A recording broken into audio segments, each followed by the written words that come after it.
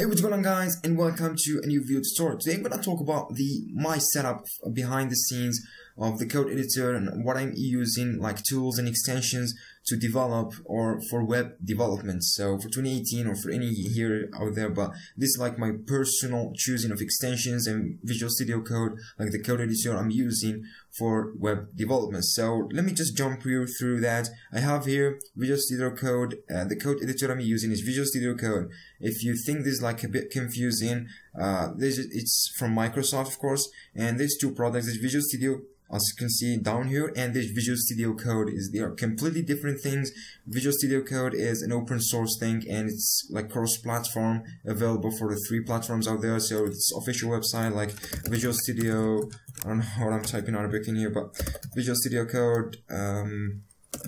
So Visual Studio. Let me just search for that. Studio Code. There's an official website for that from Microsoft. As I've said, it's open source. It's very flexible code editor. So if you have any other code editor you're using for the time being, you can move on into this one. As you can see, very nice, and it's cross-platform, available for 3 platforms: Mac OS X, Windows, and Linux. So you can use it right out of the box on your platform out there.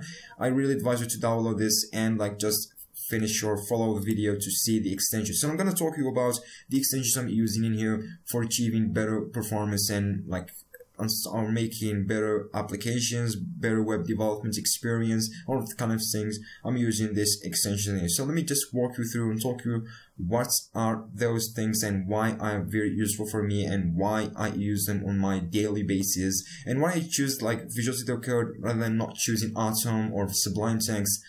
Why I have chosen this one specifically, because first thing is having like a lot of extensions out there. So there's a large library of extensions, open source of extensions, so you can just download and use them right out of the box. And also the community, the support community, if you have any problem out there, you can just type in Google, search for your problem, and boom, you're gonna find a lot of solutions out there from Stack Overflow, Stack Exchange, and a lot of other things. And other thing is just like this is an open source and from Microsoft. So Microsoft is just offering a lot of tools for like developers out there. So this is one of this, and it's very reliable. Also for the performance, it's just performing very well, and you can use it for a closed platform. So when you have Linux and Windows, you can just use it on both of your platforms without changing from one editor to the other. So like this is the major things that I'm talking about. Anyway, let's just jump right into the extension on here. Let me talk to you about. So the first thing is we have auto close tag. So what does this actually mean? As you might have noticed in here, I have the open up in CSS, a JS, and an HTML file, so just for demonstrating purposes. So for this auto close tag, when you type a tag in here and you just close it, it's just gonna complete the end tag or the close tag for it from the HTML or anything. It's just a very simple thing, but it's very useful when you type the code. When you want to type the code very fast. So yeah, it's gonna be a very quick solution for you. The other one is Beautify, and Beautify is just very nice. From its name, you can know the functionality. Just beautify your code and format it and indents your code.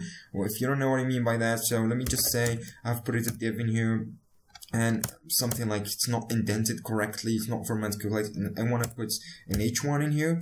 So as you can see, it's not indented correctly in here. So if you want, you can indent it manually, but with Beautify in here, it's just gonna do all of this kind of things automatically on save. So when you click Control Save or go into File and Save, as you can see, it just gonna format as you automatically out there, and your code gonna look pretty much very nice in here. So without manual doing or something, just gonna be doing it automatically. It just supports also JavaScript and CSS. So right out of the box is gonna support whatever you need out there. So yeah, you got the point actually. That's why Beautify is used in here, and I really recommend that. As you can see, there's 1.6 million downloads. So yeah, you can use that.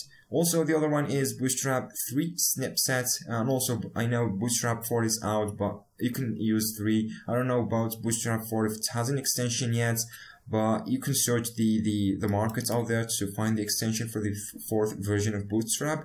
But the 3rd one, I've used this one. It's gonna give you a lot of class, interlicense thing, a lot of suggestions when you type in here. I don't know, maybe when you click a div and you try to put a class in here, and you just try to put a button and stuff, it's just gonna give you that. I'm not activating it or something in here, but believe me, this is just working very fine if you use Bootstrap a lot, so this is gonna be very helpful for you.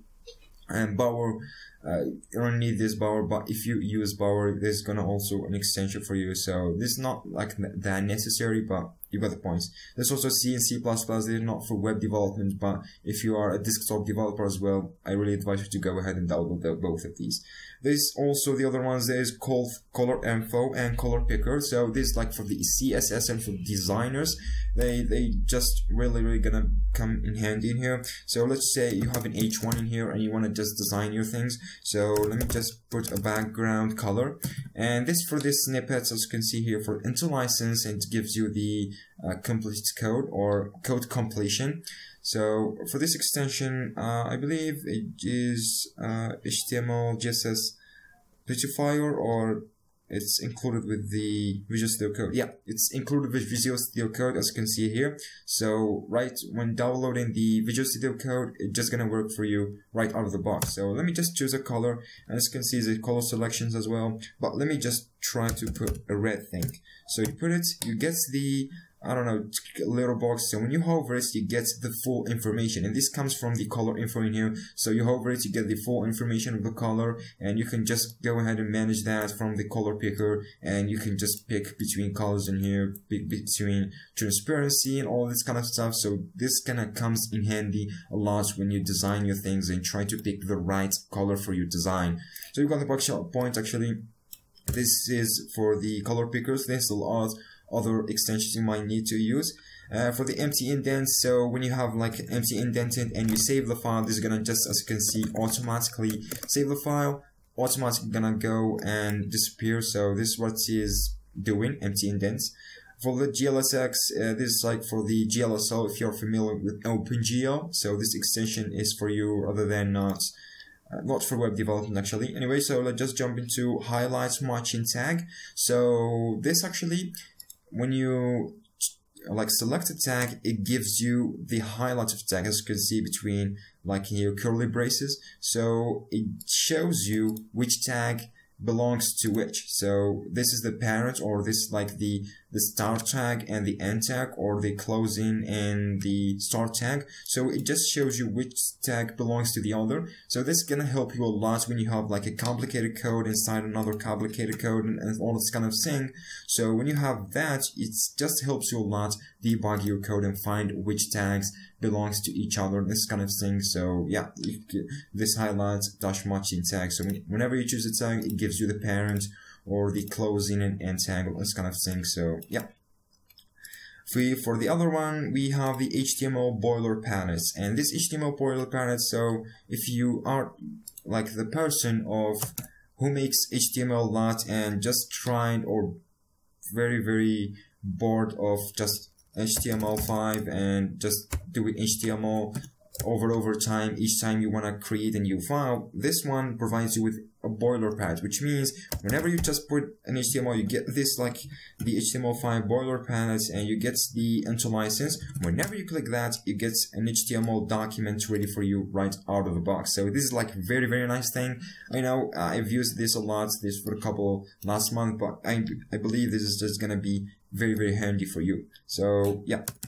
Moving on to the other one is the indent rainbow. So this is not quite like that necessary, but it really helps me. I find it really nice in the last couple of months of development, and also for Python because it's all based on indentation. So if you are a Python developer or you want to get into Python, I really advise you to go into indent rainbow. As you can see, this one is rainbow.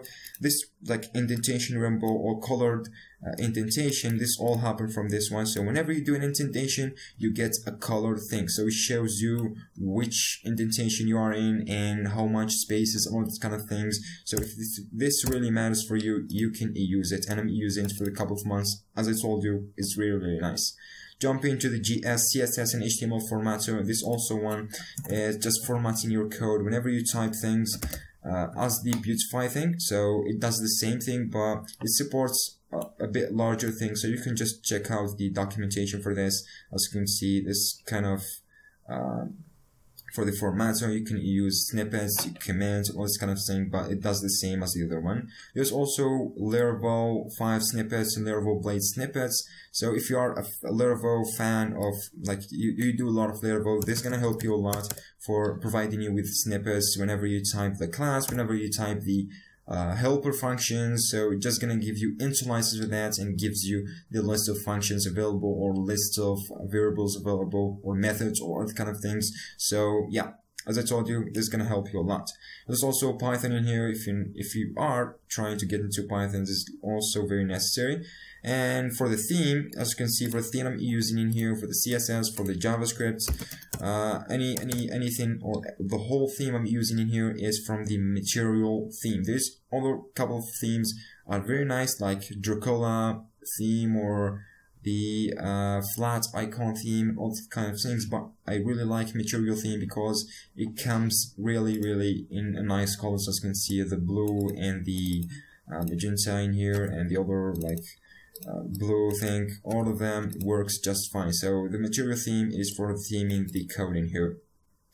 And for opening browser, so you just click Ctrl-Shift-P and just open in default browser. You can just set the default browser on the settings of this extension, and you click that, it's just going to open up the HTML file on default browser very quickly without just going in ahead and find a new HTML5 or HTML file and just opening it manually. You can do it using this extension. So also the other one is Path into License. So Path into License, it gives you whatever your directory is when you are searching for directories, gives you into license that. Let me just say, let me go ahead in here, let me create another directory, let me name it my dear and my, or this is a file actually, not a directory. Okay, so let me just create a directory again, my dear. So whenever I try to go to this directory, let me put it that on a string and /, as you can see, I get indentation thing, or it gets into license. So app.css, my dear, and if there's another directory inside that directory, gonna gives you into license about that. It's just very helpful if you have a lot of complicated, like nesty children dears with other directories and stuff like this. Also, this gonna comes in handy a lot. For the PHP, you might use the PHP doc blocker, PHP formatter, and the PHP interlicense, not interlicense, but interlicense for the PHP. If you are a fan of PHP or use PHP a lot, also this comes in handy. For prettiers, also for code formatter, I use, you might have noticed, I use a lot of code formats in here, but yeah, this is really nice ones for prettier and beautify, all these kind of things.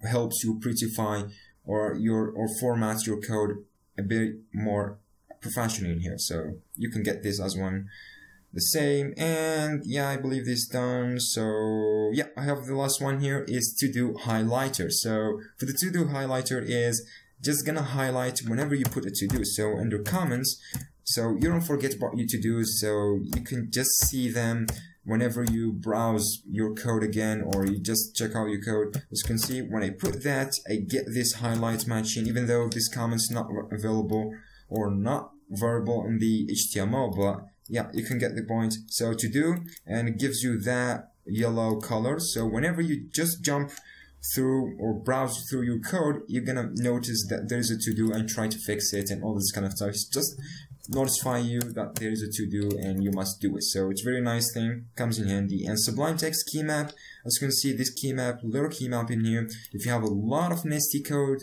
and you just try to just scrolling between lines and finding all this kind of stuff, you can just check out or see from this map in here. Try to see whatever you need to go and just browse from that. Just comes in handy a lot if you have or work with a nasty code. And yeah, Visual Studio dark theme also for the dark theme, as you can see in here, and also Visual Studio icons for the icons in here. Whenever you put JavaScript, you see an icon, cool icon in here for JavaScript, an HTML icon, CSS, a lot of other things supported in here, JSON, Node.js, a lot of other things from this cool one, from Visual Studio icons. So that's pretty much it, guys. Those were my setup for Visual Studio Code, and yeah. If you like this, make sure to push the like button, subscribe, why not, and I will catch you in the next one.